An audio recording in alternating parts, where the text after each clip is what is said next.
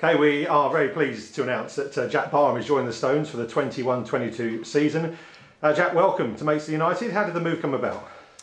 So yeah, I know Hack's known me now for a few years. When I got my move to Barnet from Greenwich, he come and scouted me a few times because he worked with Stilly.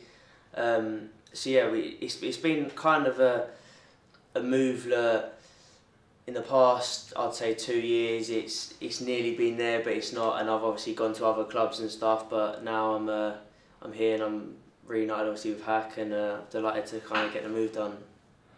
Do you? I guess you, having been in the National League circuit for a couple of seasons, you know all about the club. Looking forward to playing in front of the fans and getting a good season under your belt, hopefully uninterrupted this time.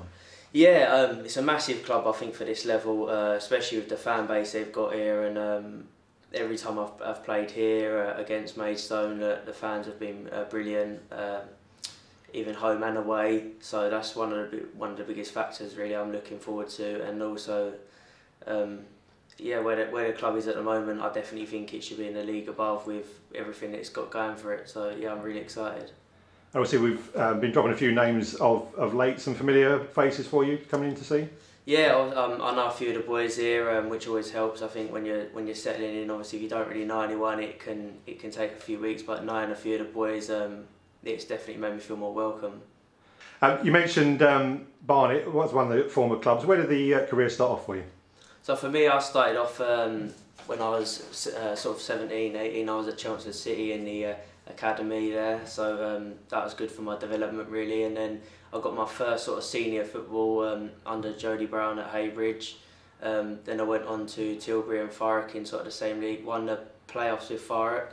Then I decided to come over to the south, which was Ryman South at the time, and I joined Phoenix. Was there for a few games, then went to Greenwich under Gary Alexander, and then that's when my goal record really went up from there. I was 37 for Greenwich, and then got my move to Barnet. So yeah, then when I was at Barnet, obviously I was under Stilly, so that's obviously how I know Hacks, obviously when they work together and there's a relationship there. Then went on loan to Bromley, Welling, and then obviously went to Dorking and Dartford. So just need now to kind of settle down and make sure that I can sort of stick at a club, get my goals, and hopefully get the club to the next level where it's supposed to be. Well, very much agree with that one. Obviously, still of a young age. Any highlights? If you had to pick maybe one or two career highlights so far, what would they be? I'd say one of my sort of biggest highlights was winning the Golden Boot when I was in the Ryman South with Greenwich. Sort of I went up to Wembley, got the award and stuff. So that was really good for me. And I'd say my first sort of professional goal for Barnet, when I scored against Dagenham, it was kind of that. It was a first goal for me really at what I call as a proper senior level, and in front of quite a lot of fans as well. So that was definitely a standout moment for me. Well, here's plenty of goals and plenty of celebrations with the fans during the season. Jack, welcome and have a great time with us. Thank you.